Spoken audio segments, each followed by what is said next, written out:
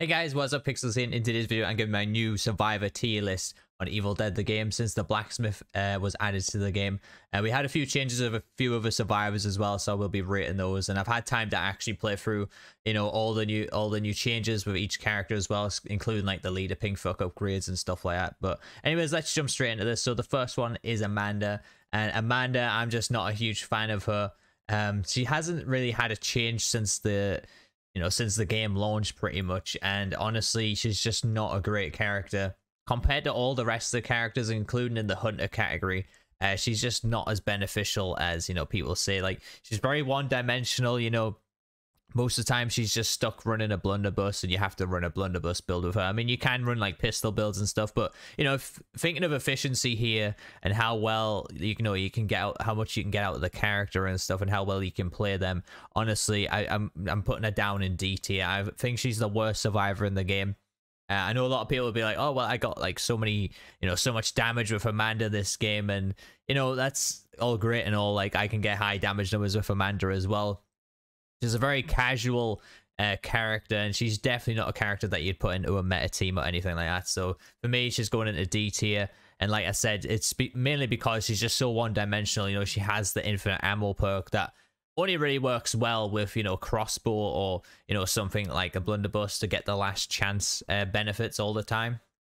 But like I said, you can get high damage with her. It's all the other abilities around that, like start with a 9mm pistol. The 9mm pistol in this game, it can be kind of good for crowd control, but at the end of the day, taking down boss units and stuff is just not going to be that great, especially even strong possessed units. So you're probably going to burn through a lot of ammo before you can even touch a decent amount of health off the unit. So David, I'm going to put possibly C tier, yeah, because I feel like he's a decent support character. He has the potential to burn demon bosses out of their infernal energy and stuff, so they can like despawn, and not even bosses, but possessed units in general. So he does have that potential there, which is really nice, and he also has a nice damage reduction perk as well. Unfortunately, I'm not a huge fan of his nail gun mastery. I think that's really shit. I don't know why they give him that, because I think supports get like a minus 20% on ranged weapon debuff or something like that in anyways. So all his ranged weapon mastery does is actually just put that at a flat default nail gun damage, and the nail gun does not have great balance bar damage either or anything like that. So it's just a kind of pointless weapon mastery that's thrown into the game, which sadly brings the character down for me. He's good in pre-made squads. Solo queue, he's okay. He's not a very strong character in solo queue. You'll probably have more benefit like solo queue with Evil Dead 1 Ash, even Pablo, or even the blacksmith. So I'm going to put him in C tier. Like I say, he's not absolutely terrible, but I think he is a decent survivor. Me is a bit weird. I think I put me in B tier last time. She hasn't moved for me. What has happened though is her active ability has been fixed, where it did have a bug where you didn't actually get the 20% damage buff that you were supposed to, like after a demon grabs you or something. So it is nice that they fixed that. So I think she's like a mid-tier character. I don't think she's anything groundbreaking. A lot of the time, if a me is playing on your team, they're actually more of a threat than they are help. Which does bring the character down for me. If she wasn't so like focused around the fear mechanic and being possessed and having the fear threshold actually buffing her damage up, then she'd be a solid character pick. But like I said, there's certain ways you can play me to get really high efficient and beneficial gameplay out of her. But for me, I think she belongs in B tier. Okay, so Hunter Ash, I'm going to put in A tier. Personally, if this was a solo queue tier list, I would put him higher, and I'd put him in S tier because it's a totally different type of dynamic here. But during pre-mades and stuff, he becomes kind of less helpful because you have stronger survivors on your team, obviously. So like I said, he can carry solo queue really well, so I would put him S tier for solo queue. But for the sake of this and for what he offers, he is going A tier for me. He hasn't had any changes. He starts with the double barrel. He's quite a generic character, start with the double barrel mastery. You can find crates with him really nice, and he has the nice exorcism ability. So at least all 4 of his perks are useful, and you will get 100% use out of them pretty much every game that you play. So for me, I think he's a solid pick to go into A tier. Like I said, I would put him higher, but this is not a solo queue tier list. This is you know, how useful the characters are overall, sort of, you know, even in pre-mades, and, you know, factor in some solo queue situations as well. But he can clutch objectives very well. You know, he is a hunter. Hunters are pretty much I wouldn't say they're so strong right now because of the weird trap bug that's in the game. I don't know if it's a bug or, you know, if that was intended. I think Saber said it was a bug where, you know, you set off a trap and you actually can't dodge it anymore. So unfortunately, hunters for me with that have kind of dropped down a bit because they get smacked around pretty easily off traps. So you kind of have to change your build around to get some more damage reduction off the traps, so that way you're not dealing with that shit so much. But yeah, like I said, A tier I think is the sweet spot for this guy. Ed I'm probably just going to put B tier, just a little bit higher than Mia. Ed's a weird one. I don't like basing characters around RNG. When RNG gets involved with characters like Ed, you know, you could pick Ed and, you know, you won't find one legendary crate or one purple crate or anything like that. You know, he's really a messy character, and I don't like messy characters in this game. I don't like characters that are focused around RNG mechanics. I think what I like to do the best, really, for all, and this goes for my builds and you know, what characters I pick, is that I like to have something going into the game and know that I'm going to get use out of it all the time, and that's how I design my builds the best I can as well. Because I know I'm going to get use out of all my skills. If I pick a skill in a skill tree or something, and, you know, I don't get use out of it, I just feel like it's been wasteful for the character, or I've been wasteful for the team. I've been letting the team down. And, you know, this guy has crossbow mastery. You know, maybe if you play on PC, you'll get better use out of that than someone on controller. But the crossbow doesn't shoot straight for me. And, you know, I've seen it happen for a lot of other people where they're firing the crossbow dead on and it's like shooting off into the fucking stars. So I think B tier for Ed's probably is a nice spot. Kelly's had a nice little melee buff, and she's a really difficult character to place in a tier list, because the way I see her with Hunter is that she can be one of the most efficient hunters to play, and I'm saying that because she offers the melee damage with the meat hammer. But again, it's if you find a meat hammer, and, you know, to be honest, she does still get a nice little melee buff on any other weapon with her, you know, Battle Frenzy, I think it's called, where she stays in combat, she gets a percentage bonus on melee damage. So that can kind of help out, and it can save ammo, so it makes her quite an efficient hunter. And not only that, but she has a nice 25% bleed damage that you can trigger no matter how often you dodge. So you can constantly dodge and trigger bleed damage, so that's quite nice. It will do a 25% of that damage over 5 seconds, of course. So it is nice to do that, and she can be quite devastating for your teammates, though. So if you do get possessed, she can be quite horrible. So I probably put her high B tier. Obviously, we're going to put some more characters in this tier list, but I think high B tier is a good selection for her. I think I might have had her in C tier previously, but I think she belongs in there for me. Annie, I've had quite a bit of time playing Annie since the previous patch, and obviously we got some pink fuck upgrades, and Annie actually feels really, really strong now. But I'm probably going to put her A tier for me.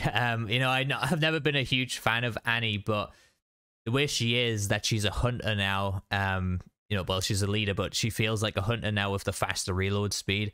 Having like 4 dodges on her and stuff like that is just really, really awesome. And if you spec her right, you can get a really good solid build going on her, where she can be a real headache for demon players, especially if you run like fast forward with, you know, increased melee damage, increased range damage as well. It can really make this character, like I said, pretty much overpowered, especially with the pink fuck upgrades. But yeah, for me, I think I'm going to put her A tier, like I said, with the balance bar damage as well, which is a really solid pick for the leader category. El Jefe, I'm going to have to put, it's a tough one. You either put her less than Annie or just better than Annie, because he is really strong. Don't get me wrong, like having the spam finishes and stuff, he can actually have increased melee damage now as well, so he can spam his finishes even easier. I don't actually think the increased melee damage really helps him out that much, but obviously having the fear reduction there, or the fear resistance for the team, is really good as well. I think I'll put him A tier, just below Annie.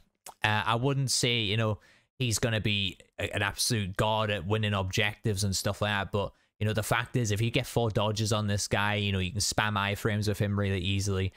you know, constantly buffing up your team as well. It's actually a really, really solid play style, really solid character that you can bring to the table for your team. So for me, I probably put him A tier now with the pink fuck upgrades as well. Lord Arthur's a bit of an iffy one for me. With the pink fuck upgrades, it's kind of made him into a warrior now, and it's a 4 dodge warrior, which is really, really awesome and strong. So I think for solo queue, that's really beneficial, and also a nice little damage buff to the team as well. I'll probably put him just below El Jefe. So for me, leaders have gone up into A tier, like primarily because just to how strong they are, having them extra dodges, the extra melee damage, the faster attack speeds, the faster reload speeds, it's really made them more beneficial for the team. And to be honest, I think it's quite overkill what they've done with them. So for how strong they are right now, I think they belong in A tier, and probably's in that order as well. And you know, it hurts me to say this, but Annie's probably the best leader in the game right now, just because of the range damage, and also having the balance bar damage there is really nice for that character and for your team as well. So the next one I'm going to put in is Evil Dead 1 Ash. I think if you pick a solid Evil Dead 1 Ash, and you know, you're quite efficient with the character, he's relatively strong as a support character. He does have some weird perks though, with the mark target and perks that I don't think anyone's really been a fan of since launch. So they really need to look at those and maybe adjust those in the future. But I'll probably put him above David in C tier. Again, he is really good in team comms, and to be honest, he can outperform Cheryl sometimes in certain team comms and how well you play him. But overall, you know, with just 2 useful perks, and you know, if you can get the headshot mark target, it can be nice, especially if you've got hunters on your team and stuff like that. But for me, I think those 2 perks really bring this character down. And like I said, he can outperform a Cheryl sometimes, and he can really work out well in competitive team strategies because, you know, he's melee damage focused, and, you know, you can heal up people with that melee damage as well. So, you know, if you're running like a sort of competitive team, then yeah, I would put him in probably higher.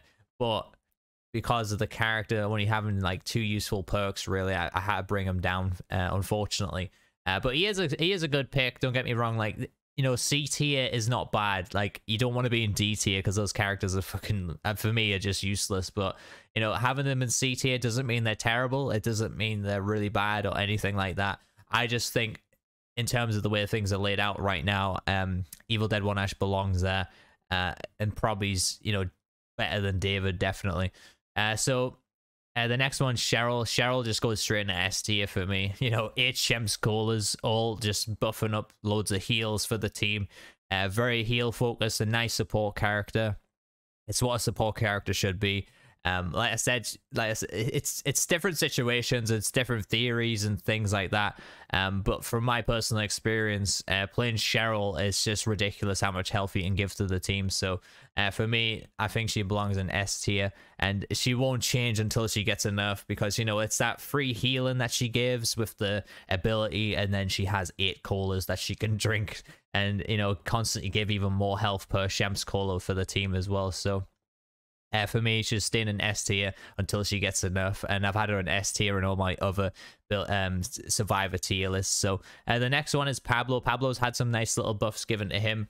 You can carry an extra amulet now. He can give a bit more shield to the team as well, almost a full shield bar, which is kind of nice. For me, I'll probably put him... it's hard to decide if he's better or worse than David.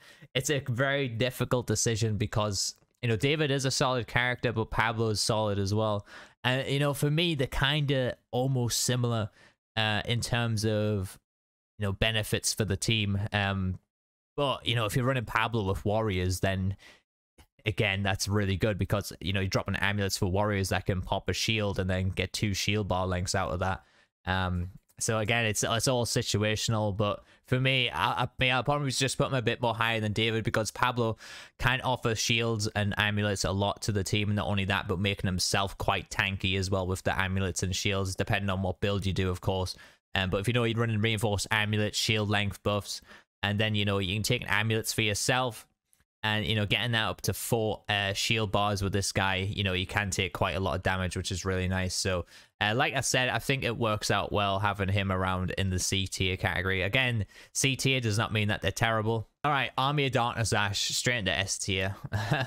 I've had loads of debates on Discord about this and stuff, and honestly, you cannot take this guy out of S tier. The reason being you can't take this guy out of S tier is the damage reduction that he gets off his potion. It's really strong. And not only that, but this guy can regen his own health over and over again. You know, spamming finishes, drinking the potions can regen his health as well. It can offer a lot of damage for the team too. So you spec this guy right. He is my main character that I have been playing since launch. So if you spec him right, you can really just outperform anyone else in the game or on the team.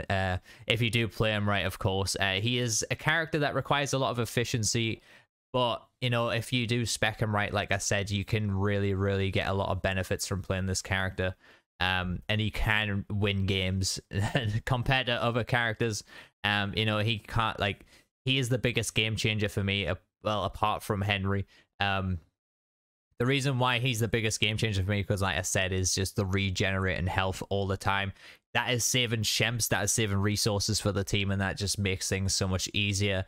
And, you know, he's really good for slaying boss units and possessed units too. So for me, that's why he belongs in S tier, and he won't drop out of that for me for a long time unless he gets some serious nerfs. The only problem is his chainsaw mastery. You can do chainsaw builds on this guy if you wish, but you won't hit a lot of damage with that, and especially with the hit detection as well. So the main thing for me when I run this guy is like a sword or a lumberjack axe. Mainly the lumberjack axe, because I get hyper armor. I can deal more damage that way and not get interrupted during my attacks. So S tier for me. He has some really strong skills on that character. The next one, Henry, is going into S tier as well. And to be honest, if you're going to do it in order, I'd put Army of Darkness Ash as the best character in the game, and then I'll put Henry and then Cheryl, definitely. So Henry, you know, self-explanatory. The dude is basically invincible. You know, he's got a lot of health. He can trigger his invincibility. He can get clutch revives in situations where other characters just can't do that. And again, it's a game-changing situation. But like I said, I think Army of Darkness Ash just provides a lot more for the team and for himself in general to what Henry does. I know revives can change a game, but like I said, Army Darkness Ash, you know, he's offering the damage output there as well. He's not just a tank, where for me, Henry's always just a tank. I mean, you can get some good damage with this guy, but the weird thing is with Army Darkness Ash is like he's the hybrid of that, because he has the damage reduction on his potion. And obviously you don't have the potion all the time, but you know, if you run quicker cooldown on this guy, you have damage reductions going with him, and then you're having damage buffs as well. Like I said, he's like a hybrid of damage and tank, and it just makes him really strong. So Scotty for me is going to go A tier. I'll probably put him probably just there, just above Annie, El Jefe, and Lord Arthur, because I've been playing a bit of Scotty lately, and the dude with the, you know, he has a mastery around the lumberjack axe, and to me, that's just straight into A tier for me, because, you know, it's the best weapon in the game, and, you know, you spec this guy right for the lumberjack axe, you can just devastate demons. So for me, he belongs in A tier. Now, we're finally onto the fun one. So obviously we've gone over all the characters that were already in the game, and, you know, obviously they've had some different changes from this last update. So we did get the new character, the Blacksmith. The Blacksmith, for me, is good, but he has the cons of playing him, unfortunately. He has a lot of pros and cons.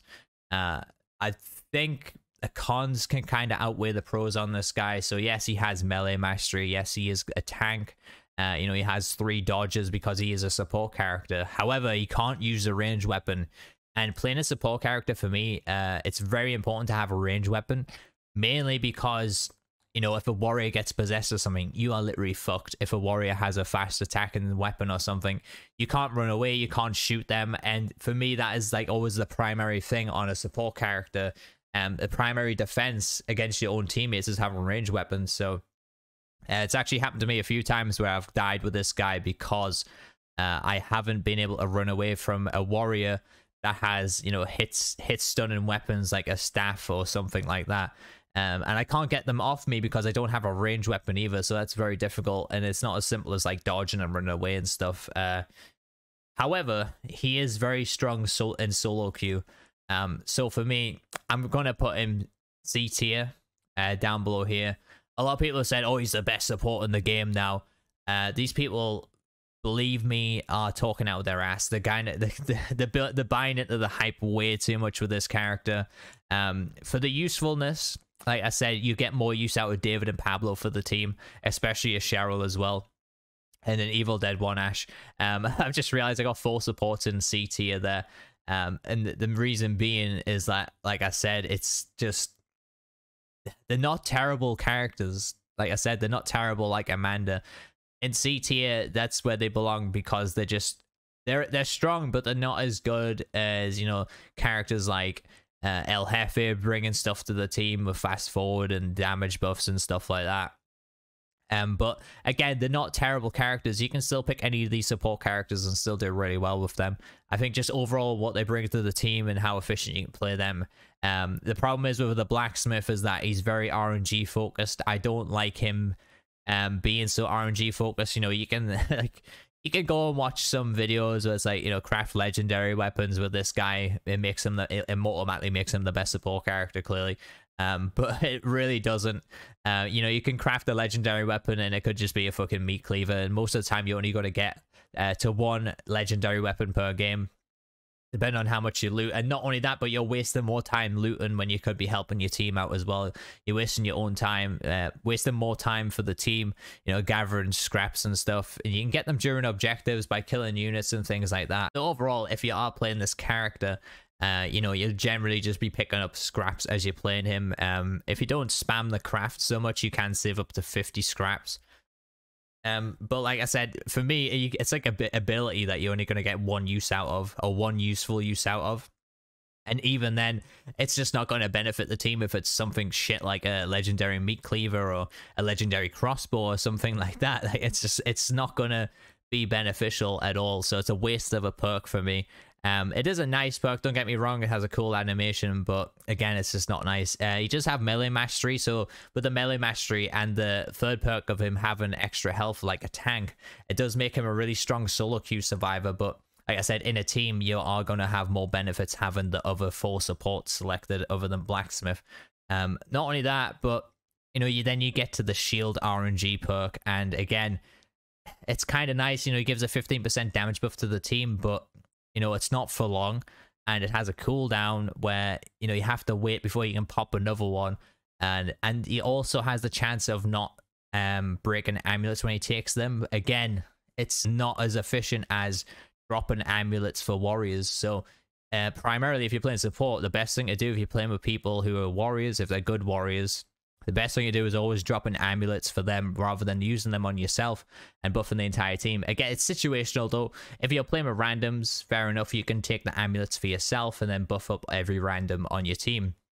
If you're playing with, you know, a couple of people that you know, or even 1 person that you know, if they're playing warrior, it's always going to be more beneficial for you to drop them amulets, because like I said, they'll get 2 shield bar lengths out of that 1 amulet pop. So like I said, he's been blown way out of proportion by a lot of people, you know, claiming he is the best support in the game. It's just absolutely bizarre. I don't know why they think that.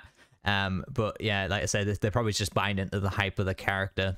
And like I said, he is fun to play, don't get me wrong. The melee mastery is really nice, and he is a tanky character, and he can still heal the team because he is a support character. He does have his uses, but for me, again, he's just too RNG focused, and I don't like RNG focused characters on this game like that.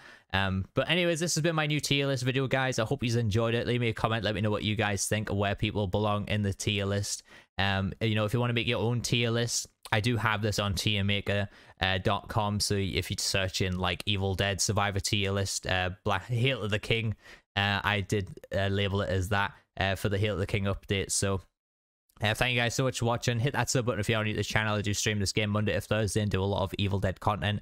And I've been Pixels, you my awesome viewers. I'll catch you guys in the next one.